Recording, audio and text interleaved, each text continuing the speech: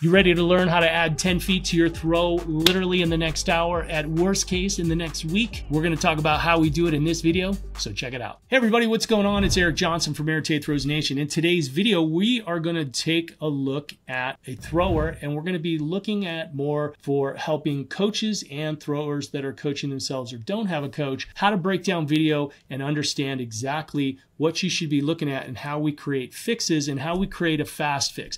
Everybody's looking for the magic bullet, and here's what I'll tell you. There is no magic bullet, but there is a way to fix the throw quick. So here's what we're gonna do. We're gonna take a look. Throw on the left, throw on the right.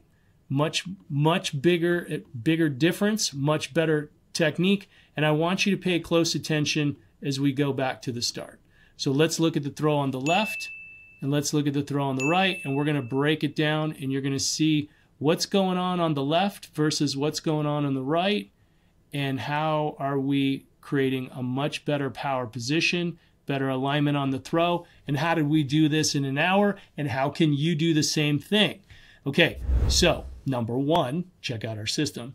Okay, number two, so here's what we did. The key thing that we always teach, you have to understand when we talk about a throwing chain reaction, what do we mean by that? We mean you have to understand that when the first action, the action of physics, for every action there's an equal and opposite reaction. So if I set myself up wrong, then the rest of the dominoes don't fall, i.e. our throw. The throw happens in 2 seconds. It's unnatural. It's fast. How do you train 2 seconds? You got to break it down. You have to understand what's happening at each phase of the throw. So the setup is going to set up tension, balance, the radius, right? So if the radius is how far the arms are from the body. The orbit is going to be the path of the discus around the body as it goes to the throw. So it's going to look something like this when you throw, okay? And it should actually look a little wider. We're setting up separations. So that means we have to isolate the hips and we have to twist the shoulders. So isolate, separate the hips, right? Or separate the shoulders. So that's the key. So one of the things that you're going to notice here is we have a slightly different position of the right hip, and we have a slightly different position of the left foot, okay? One of the things we want to be able to look at is how do we change? We have better tension, we have better separation, and we basically have better balance as a result. So balance is the first thing that you have to set up. And if you're looking to add 10 feet to your throw today, or at least within the next 7 days, you are most likely off balance. And if you are off balance, everything you're going to try to do in your training is going to suffer. You can't dance off balance. You can't walk. If you're off balance, you fall. Everything, you have to be on balance. And so that's why people fall, because they lose their balance. So if you have no balance, or you're losing your balance in the throw, like this. So you're going to see she starts to fall this way. The upper body opens up. The discus is now going to catch up to the hip. And so now the upper body's moving ahead. She can't get her lower body ahead effectively. You see how her hips aren't under her. You see how we're getting a very different position over here, where we've got the left leg getting into the power position faster, and we have a better line. Look at how far back the discus is now. Now, is she going to be working on a lot of other things? Absolutely. But how did we make this improvement from most of her throws looking like this to most of her throws looking like this in an hour? And then how did we train for the next hour where our throws were more on this path, where we're going to be able to now address other things? We fix balance in the direction of the throw, and we do that by covering those things that I just explained. So here's what we're going to look at it real quick. I'm going to make myself big so you guys can see me. So you're going to see as we do this, she went here, okay?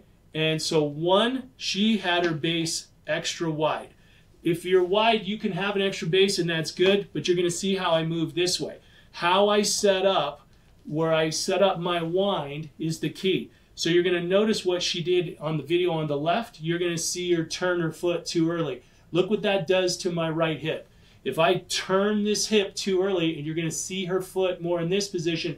So now, even though it looks like she's wound up, what this is doing, if you look at me from the side, when I do this, you're going to notice that I'm actually going to be in a situation where it's going to make me fall in, which is exactly what we saw on the video on the left. But when we set up like this and we lock, it's going to allow her to turn and keep herself here and get this sweep ahead of the discus, keep the discus further back, and it's going to now create a position where you can move across the circle. So you'll see the major difference. Now, when we go here, you're going to see at the end of the wind, look at the feet. So you can see that the video on the right, finally she's got tension. She's got tension and she's on balance. So this way, as we begin to go, she's still a little too active because that's been the habit, but you're going to notice that she's able to get the sweep leg more active. See how this is what I call the dragging sweep, and you'll see how this discus is now in front of the hip.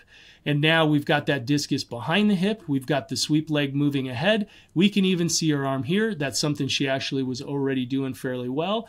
But now you're going to see how her hips are twisting under her, and they're staying closer to under the shoulders. Your hips and shoulders have to stay like this when you throw. Now, we can't get into any of these positions if we are focusing, if we just say try to keep your hips under your shoulders, yes, but we have to be on balance out of the back of the circle to create that linear path that was just discussed.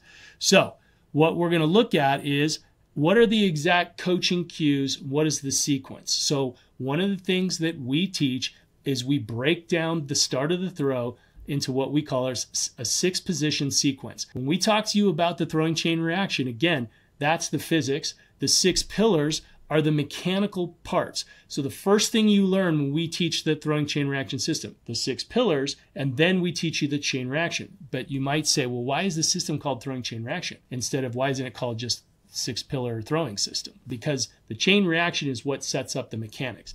And the point I'm making here is that what she did is we changed the 6-position sequence, and we made one little change here versus here. Look at the difference. Look at the difference in the feet.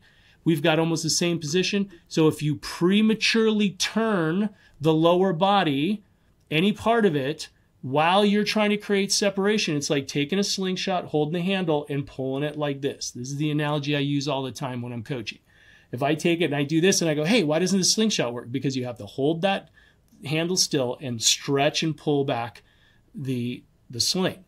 Okay, so when you get to a position where you are doing this and you're getting yourself here and you don't isolate and separate and then turn, do you see the difference in my position? This is more of what she did on the video on the right. When we did this in the video on the left, she did this. Do you see the difference of turning this at the same time? So now this moves. So you're not moving, holding the slingshot handle and pulling back the sling, you're moving it together. So when this moves and winds with the discus, do you see how my right hip is moving? So now she's wide, her hips are here. So then when you go on, what happens? You're falling back. And what do you do when you fall? You have to turn your chest to try to catch your balance, which means you're now taking the sling tension and you're losing it. What do we want to focus on? We focus on this. So now I'm going to show you this. So coaches, if you're doing this, athletes, what are you going to be doing? This little bad boy, you're going to be filming yourself all the time, and it's a great tool. Trust me, back in the day, it was old school, and you had to wait, and it was like, phone is amazing. You can get a tripod for 30 bucks, and you can film yourself, but you got to know what you're looking for. And if you watch this, and most of you guys, when you started this, you couldn't really tell what was different. Now, hopefully, you can tell the difference. So now, let's look at this. You see the difference in the feet? We've created better tension. Yes, she has the discus a little further back here, but not because she's created more torque. She's moved her lower body with her upper body. We don't have the isolated hips and the separated shoulders. So one of the things we teach in our system, like I said, is a 6-position sequence to break all this down. And we show you how this works. So we would swing the discus. So this is actually the beginning of the 3rd phase of what we showed.